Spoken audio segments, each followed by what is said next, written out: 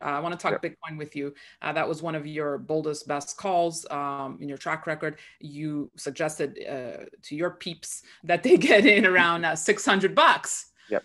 So today's a great day. It's a fantastic day for me. Today is a great day.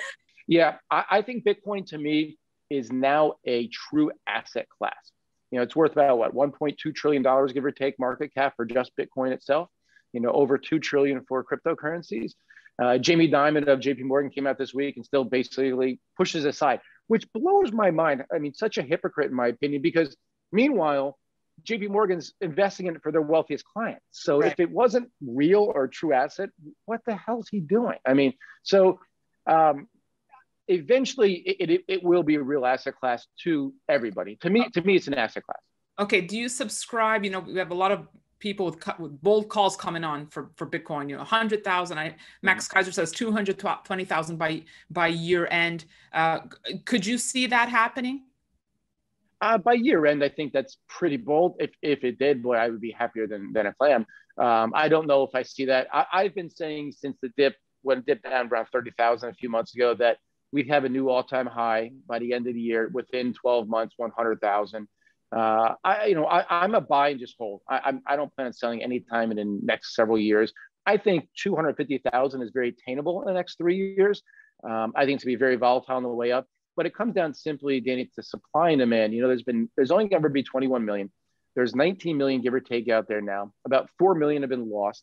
So you're looking at only 15 million Bitcoin out there. Supply is not increasing. I mean, a little bit's coming online every day being mined, but very little bit, while demand goes up. Okay, a lot more questions on this one for you, Matt.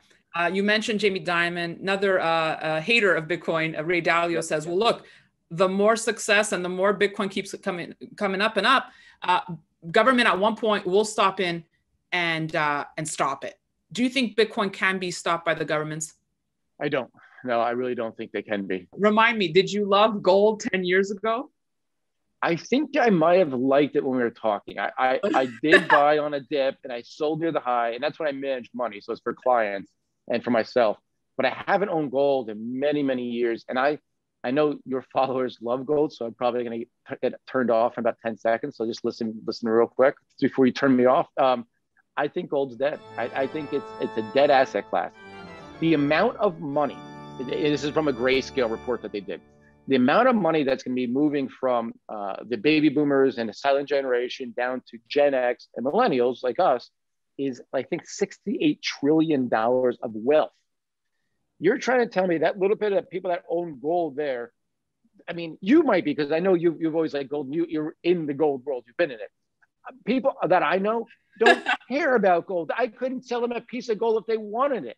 They don't want diamonds. They want lab-grown diamonds. They want Bitcoin. They want high growth stocks. They just they don't see the value in gold, I guess. And that's a psychological thing. So I'm looking from a psychology standpoint that I know it's cliche to say, but I think Bitcoin is the digital gold. It is your store of value.